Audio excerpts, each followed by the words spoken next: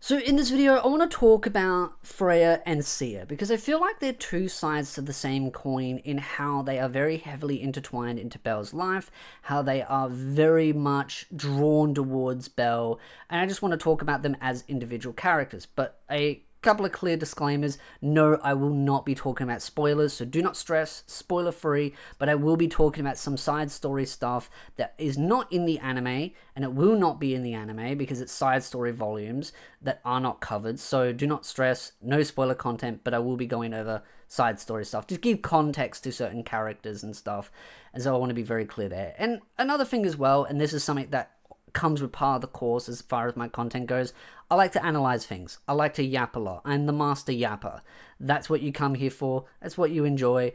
And just because I'm explaining why a character does something does not mean I justify the character's actions. I like to understand and read and get a deeper understanding of why characters do things the way they do. One of the things I've always found funny about Freya as a character is me explaining why Freya does things the way she does instantly always provokes a person that has the literacy skills and the listening comprehension skills of a preschooler, telling me that I'm somehow justifying her doing the things that she does. And especially when I criticize Freya, and more so criticize Hestia, then people go, oh, well, you're criticizing Hestia, so you must be justifying Freya. It's like, no. If you're going to do that, I'm just simply going to block you because you're clearly just not very good at reading, and you're clearly not very good at listening, and you're not worth my time. But I want to talk about these two characters because they're both characters that really are drawn towards Belle. As I stated, they've got a lot of reasonings for it. And I do feel like Freya and Hestia actually have a lot in common.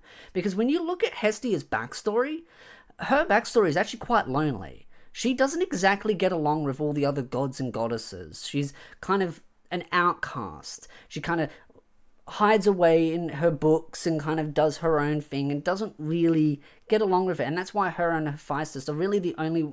Like, Hephaestus is her only really good close friend, and even then Hephaestus sometimes doesn't really want to put up with her shenanigans. And then you look at Loki, and her and Loki just do not get along. But hey, Loki be Loki. That's what Loki does.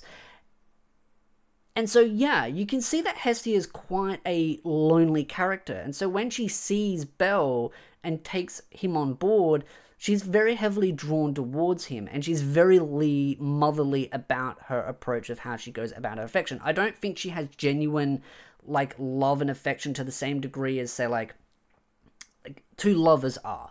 I think her love is very heavily motherly, but I sometimes do think, and this happens in the real world, sometimes mothers can be a little bit overly protective and sometimes stop others from approaching them in a more romantic sense because they're trying to protect them from everything. And I think that's the thing about Hestia, is she has good intentions, but as the saying goes, the road to hell is paved with good intentions. And so I do feel like she overly smothers Belle. I know I've repeated that in a couple of other volumes, but I kind of wanted to explain the reasoning behind it, because I do feel like she's very similar to Freya. Because Freya, as I mentioned in my last video, and this is kind of like drawing the two videos together and kind of showing how they're both kind of very similar, is that Freya is very similar in that she's also quite lonely. She has that kind of aura about her that she just automatically charms people around her, and very few people can resist that charm. And Hestia is one of those. And so it's one of those that Freya is very lonely and isolated in the basic sense, because it's like, well, she can't find true love. Anyone can sit there and say that they're in love with her, that they want to be with her, but are they really in love with her, or is it the charm effect? And that's the thing with Freya, is that she's got to kind of sit there and go, well, they're just in love with me because of the charm effect kind of thing, the passive kind of aura. And so for her, she kind of lives a very lonely and isolated life as well. Just going outside or going out into the public eyes instantly draws that attention that kind of can feel a little bit suffocating in a way. While Hestia is the complete opposite, in that she's completely isolated. People don't really get along with her. She kind of doesn't really like dealing with people. But they're both lonely. And they're both drawn to Belle, a character that seems to really draw their love and affection. But one of them goes about it in a very motherly way, while the other one goes about it in a very overly dominating wife kind of, I want to get you down and dirty and completely, you know, get boing chicka wow wow. But the thing about Hestia is she is very molly. She's controlling. She's blocking anyone else from getting close to Belle. But Freya does the same thing. But let's use a hypothetical. Let's say Freya was to win Belle's heart over, and Belle was to fall passionately in love with her. Would Belle just not be treated as another one of her toys? Would she just end up having her fun with him and then put him on the shelf and go, "Oh, that's my next toy"? Or would she genuinely try to pursue a relationship? And again, that's a what-if scenario. You'll never really know the answer to that. But it is an interesting question to throw out there, is if that scenario did happen, how would that relationship grow? How would it delve? And especially with all her other party, like her familiar members, and this is one thing that I absolutely hate, is her familiar members. They're weird, they're zealotly, they're like a cult. Like, they go about how they show affection to Freya in the worst ways possible, which is kind of ironic because Freya goes about showing her affections to people in the worst way possible as well, particularly to Belle. And so you can kind of see where her familiar members, I think, get some of the more negative traits from Freya. It's one of those characters that I feel like I said, they're very similar, but quite different at the same time. Hestia and Freya, that is. They're both very lonely. They're both kind of isolated. And they're both drawn to the same person. But how they are lonely is quite different.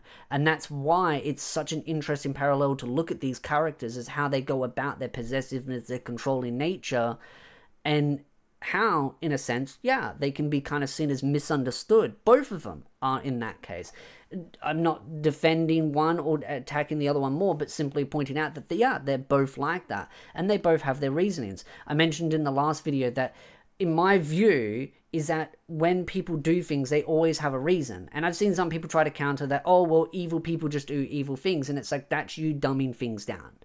If you're dumbing it down to that, and if a story is like that, then I feel like that's a bad story. Like if a anime or a live action TV show dumbs a villain down to just be bad, and that's it, then it's removing any of the character development and the complexity behind it. I mean, if the entire point of the story is to kind of do that because there's no, like, they're just bad and they don't have a backstory because they just don't want to get into it, I can understand that to a point. But I do feel like some of the best villains out there are the ones that are explained in their reasoning. Some of the, not just villains, but bad people. People that make mistakes. I like those kinds of characters because it makes you feel like you can connect, and not necessarily connect like, oh, I do the exact same thing, but try and connect with them in a reasoning. You try to understand that. And again, you're not justifying their actions, but simply trying to come halfway to the table and being like, hey, explain your story. Let us understand why you are the way you are. And I think that makes for some of the best characters out there, the more fun and interesting characters out there. And I feel like that's how humans are in the real world, is people do things for a reason. But I do feel like a lot of times people dumb things down because they don't want to think too hard about that, because it's easier to just go, yeah, they're bad, they do bad thing, and then just leave it at that and don't try to understand why. Again, understanding why doesn't mean you're justifying their actions. So to be very clear there, I do think what Freya is doing to Belle and what she has done and what she will do is definitely very bad. But I do feel like Freya as a character is severely misunderstood, and I think it's the exact same for Hestia. I give Hestia a lot of flack, but for good reason. She's just not best girl. I'm sorry. She's just not. But joking aside, not really. Freya is best girl. But stir in the pot. But looking at them, they're both characters, like I said, that kind of have those interesting similarities and differences, and they kind of intertwine kind of nicely. And these are the two characters that I find that are probably the most interesting to see throughout the story, particularly Freya, because she's more of an outcast in the actual main story itself, while Hestia is seen as the main star of the show. What I would also say is there are some other gods and goddesses that do get some other interesting kind of little bits of delves into why they are the way they are, but they don't get the same amount of detail as Hestia and Freya. Those are the two, honestly, in DanMachi that get the most love and attention. And I guess the question is then is why? I mean, for Hestia, it's understandable why she gets the most attention. She is the main goddess of the story. She is Bel's goddess, and so it makes sense why she gets some of the most attention. You could also look at Loki for the side story, but I do feel like Loki still doesn't really get the same amount of attention, even as much as Freya. And Freya isn't the main goddess of the story, but my god, does she get a lot of attention to detail. And maybe it's just because the writer really likes Freya. But Freya is just one of those that has been set up as an opportunity to really have a lot of fun with. So again, I'd love to ask the question off to you, the individuals. What do you think about the parallel between them? What other gods and goddesses do you think are the most interesting out there? I would say the other one that I find most interesting is Hephaestus, and then it's probably a toss-up between Loki and Hermes. But I do really like Hephaestus, and I would love to see more of Hephaestus and why she does things the way she does, more of her backstory, more of an understanding. But because she is more just a friend to Hestia, you're never really going to get much of an attention of detail to her as a character. So again, love to know your thoughts in the comment section down below. Keep it civil, keep it chill. If you like this video, hit the like, subscribe, and I'll see you beautiful nerds in the next video.